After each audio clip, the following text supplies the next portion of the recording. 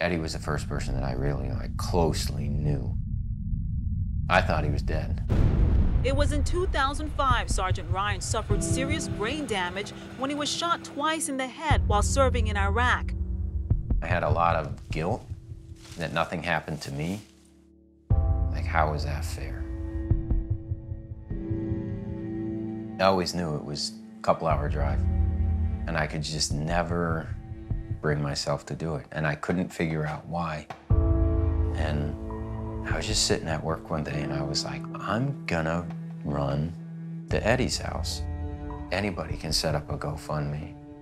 Not anybody can walk out their front door and say, I'm going to see a brother I haven't seen in 12 years, and I'm gonna run there, and I'm gonna be there in 2.5 days, and I don't have a choice.